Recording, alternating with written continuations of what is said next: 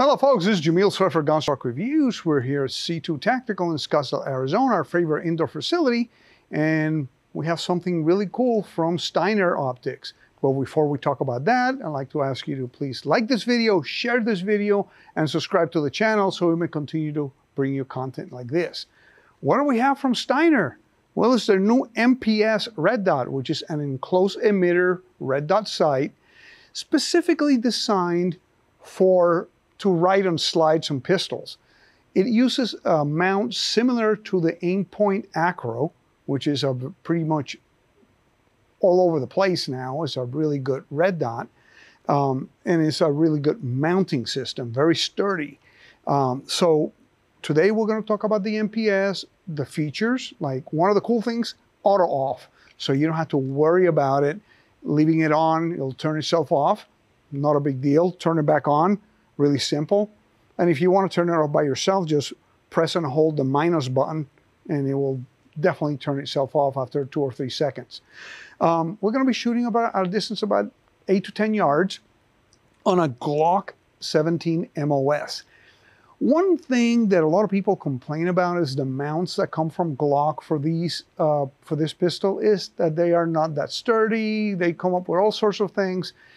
A lot of people are making really good replacement third-party products like Apex, for example. Apex makes mounts for the MPS/Acro for FN, for SIG, and Glock, and a couple of other brands. This one happens to be the Glock. It's a prototype, and I'm going to be shooting it here for the first time.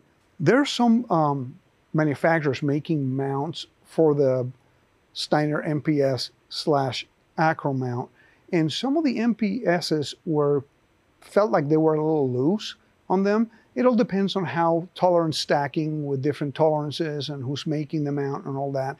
Apex is making a little claw mount, the little claw that holds the mount onto your red dot onto your mount, and they'll fix that problem, which is kind of cool. This one is really tight, so I don't have that problem. The Apex and the MPS. So let's go ahead and shoot it. For the first time with the MPS, I'm shooting 115 grain Federal Syntech range ammunition. Shoot a couple of rounds in here. I need to sight it in. Basically, I haven't sighted this thing in yet.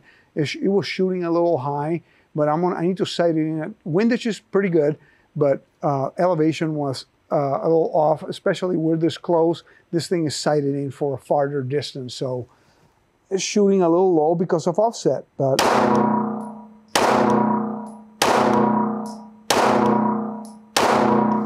that's not bad. Let's shoot a couple of more rounds. Why? Because we can. I like this red dot. It's very, I would say, clear, because Steiner glass is incredible. And the MPS, I mean, not only is effective, but is very aesthetically pleasing. It's kind of a nice, pretty red dot.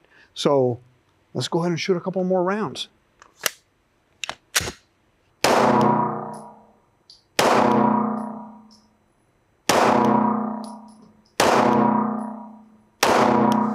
The first 2 rounds I screwed up. I actually forgot that I needed to aim a little higher for the offset. I got excited. That was my fault. I needed to shoot like an inch and a half higher, so I was shooting a little low at this distance. But you see the other group is pretty dang good because I was pointing at the right place. What can I say? I think the MPS is a great buy. Of course, this is not your low-end type of optic. This is not cheap, but it's actually really, really good. I can tell you, looking through this is like the clearest glass I've ever looked through in a long, long time. It's, it's super clear. You can see the dot, you can see your front sight. It is definitely a good buy. Again, guys, like always, please remain healthy, stay safe, and definitely have fun at the range.